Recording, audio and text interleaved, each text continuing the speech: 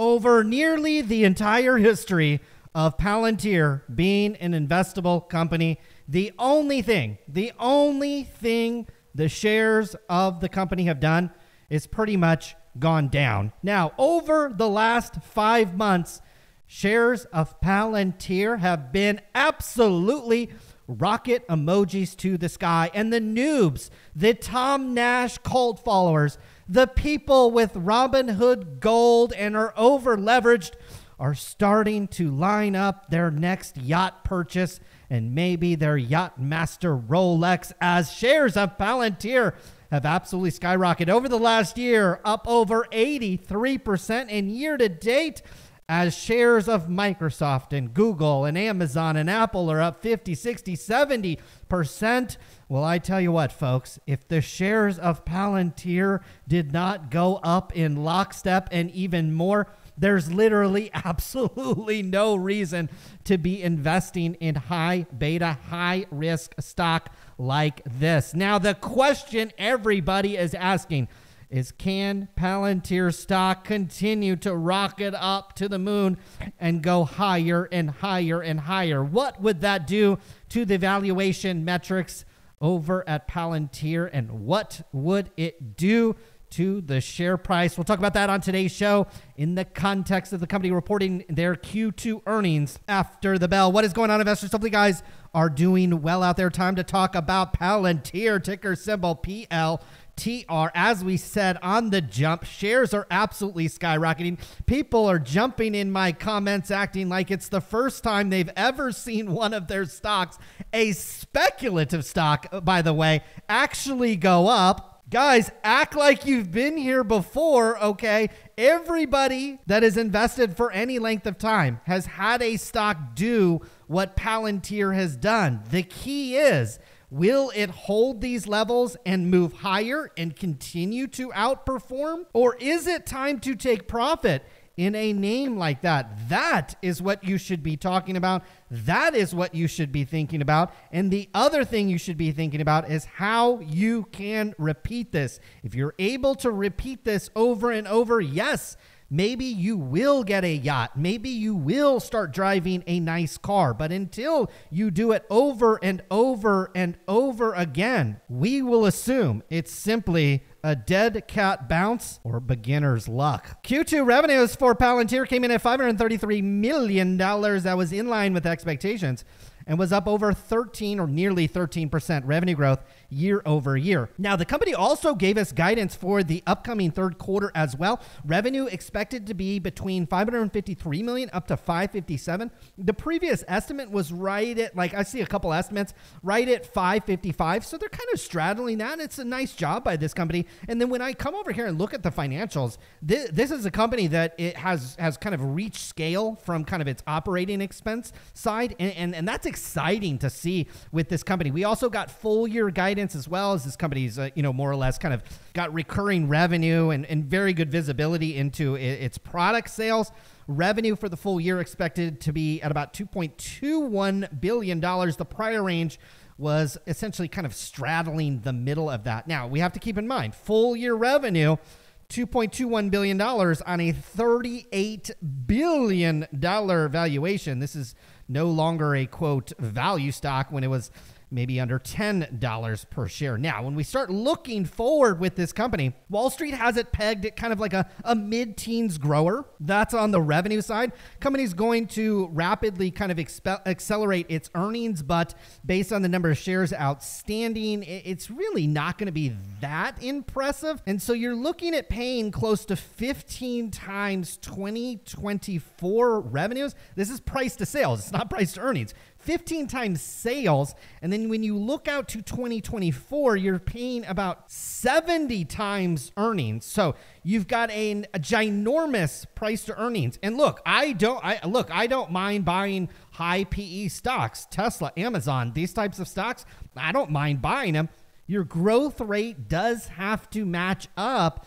And I am not sure a forward mid-teens growth rate is going to be enough to hold the shares where they're at. And certainly it's not enough to push the shares significantly higher than where they are. We'll talk about that more here in a second, but I do want to look at these financials, which really paint a picture of a very nicely growing company here. Your revenue year over year went from 473 up to 533. Talked about how that was, 13% growth year over year. More impressively than that, look at your total operating expenses.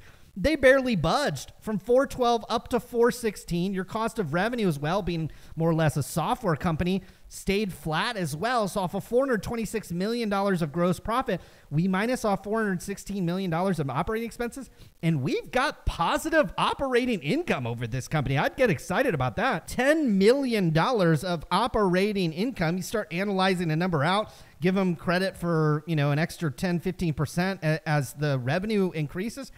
And you're looking at what, $40 million, $50 million of operating profit.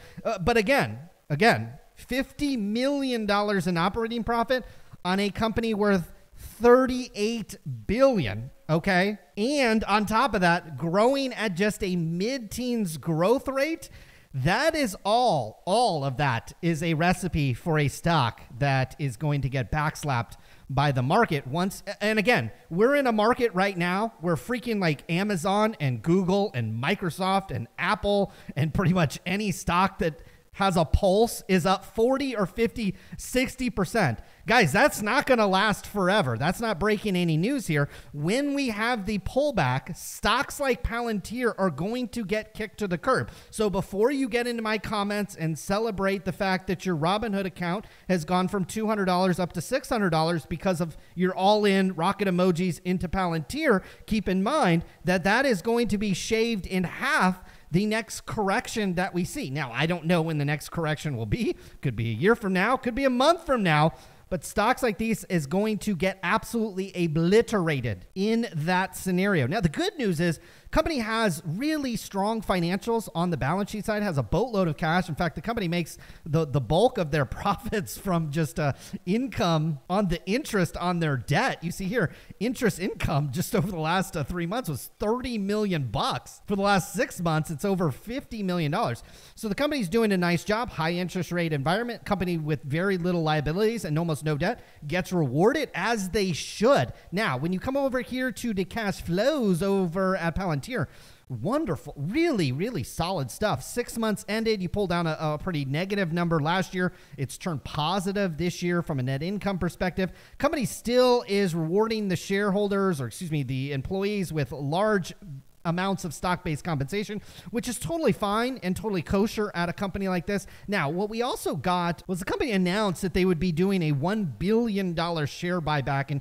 And look, I'm not a CPA. I'm not a tax expert by any means. Here's how I think the company is thinking about this. For a 6-month period, they're paying their employees through the shares of Palantir, $228 million. They're going to take this $1 billion and buy back the shares.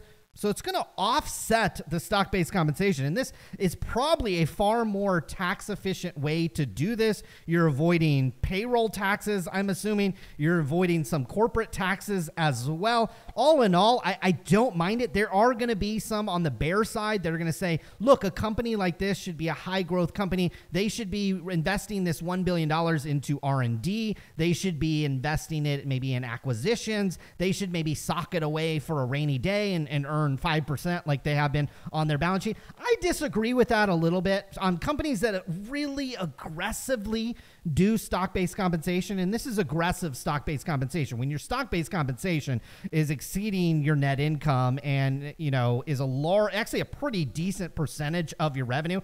It's like 20% of the company's revenue over the past 6 months. I don't mind the stock-based compensation as a way to kind of more or less offset that. Now, the company is generating large amounts of operating cash flow compared to last year, 97 up to 277. Look, there's reasons why this stock has rallied. A lot of it has to do with the fact that the markets, including this stock, were largely oversold into 2020 or 2022. And look, they've just had a rally since then. Okay, I mean, if you're in stocks that haven't gone up year to date, you're not doing things right. Everybody looks like a genius right now in 2023. Trust me. But it's an asset-light business. I tell you what, purchase of property, plant, and equipment basically non-existent over the last 6 months. and they're issuing some common stock options. So I like what I'm seeing from a financial perspective. Companies scaling up nicely. They're doing a nice job controlling costs.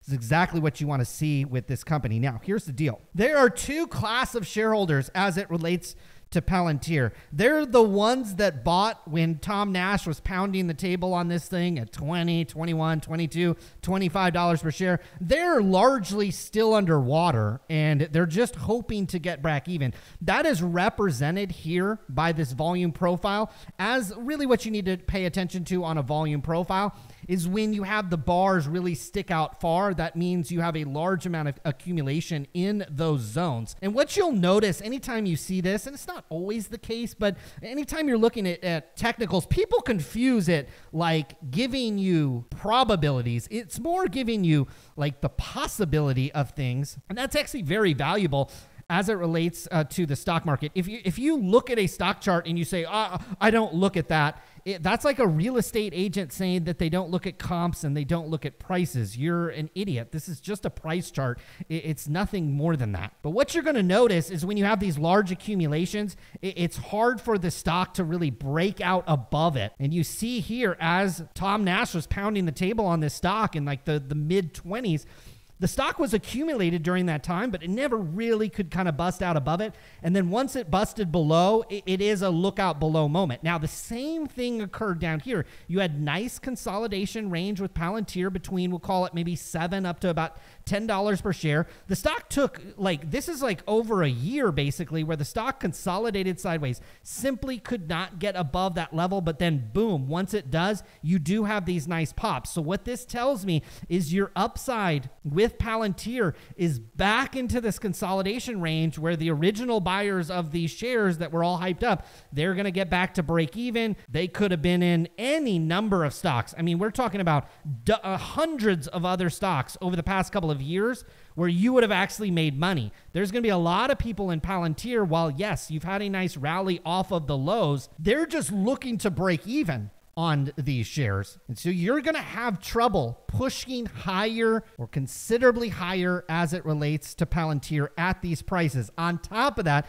you combine it with the fundamentals. If this stock continues to move higher, a 70 forward PE turns into 80, 90, 100, and then eventually you'll have the stock market have a little bit of a correction and stocks like this will be kicked to the curb. Your 14, 15 times forward sales will turn into 18, 19, 20, and these are the very first stocks. I don't have to tell you this. Most of you experience this. These are the first stocks that get kicked to the curb in that type of scenario. So your upside in Palantir is probably back to this consolidation range, which, look, it's still 25, maybe 30% higher. A stock like this gets kicked to the curb. It's back down to the consolidation area. You're probably looking at about 50% declines in the shares at that point. But look, company's doing a fantastic job as it relates to controlling operating expenses. There are going to be some people that pick on this company that they're not investing in R&D and the business, instead buying back the shares after a 180% rally year to date, and the stock is overvalued from virtually every metric that you look at, and it's not really coupled with a massively high growth rate. There's going to be people that pick on the stock in that scenario, and on top of that, you do have a large cohort of shareholder that are going to create selling pressure up here in the mid-20s. This stock's least path of resistance is actually lower. I know that's going to make some of you guys cry and whine as your Robinhood account has finally turned positive after you invested in Neo and Lucid and Rivian and all of these hype stocks